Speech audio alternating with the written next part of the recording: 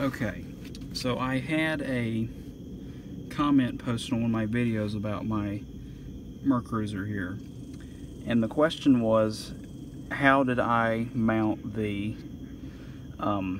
alternator? Well, I did not.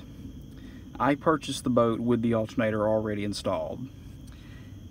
This is an 84 470 here, and what somebody has done is, this is a bracket like you could buy at Summit Racing or something like that, for a Chevrolet or something like that. I don't really know. I don't know where the alternator came from either. But it's got a bracket here bolted onto the front motor mount, and as you can see, it's nothing fancy, but it's bolted on. It's bolted here onto the bracket, and it's got its belt here. But right here, let me see here. It's bolted onto the water pump cover right here, and it has a homemade bracket right here that it's bolted through.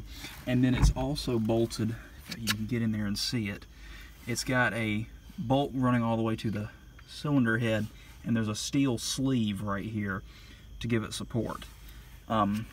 But I wanted to answer that question for that guy who posted that on my video of the engine running. And just to clarify, I did not install the alternator. Someone else did prior to me purchasing the boat. But it's just a simple one-wire alternator that the wire runs back to here somewhere, back to the battery, I assume. I'm not really sure how it all comes together. But yeah, that's really what I got. I've got the big 4-inch heat exchanger. I've got a new water pump assembly all on there. I got the alternator because I assume it has the alternator because my stator down in the flywheel burned out at some point. That's what I heard, is when I was doing research on this engine, that the charging system was prone to going out, and so the way around it was just a single one-wire alternator, just as simple as it could be to wire, I'm sure. And that seems to be fine. When I run the boat, I have 13 volts charging, and it charges just fine. It seems to work just fine.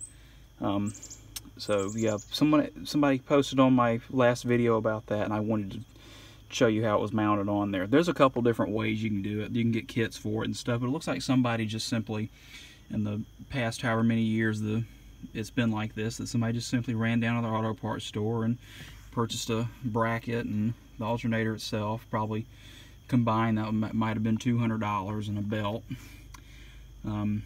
Yeah, I mean, it depends on how you do it. I mean, you can buy the kit and spend a bunch of money, or you can go down to your auto parts store and spend a little money. I mean, it's all about what you want to do.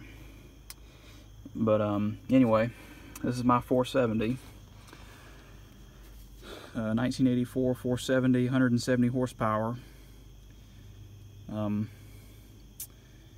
That's really about it. It runs great. Thanks for watching.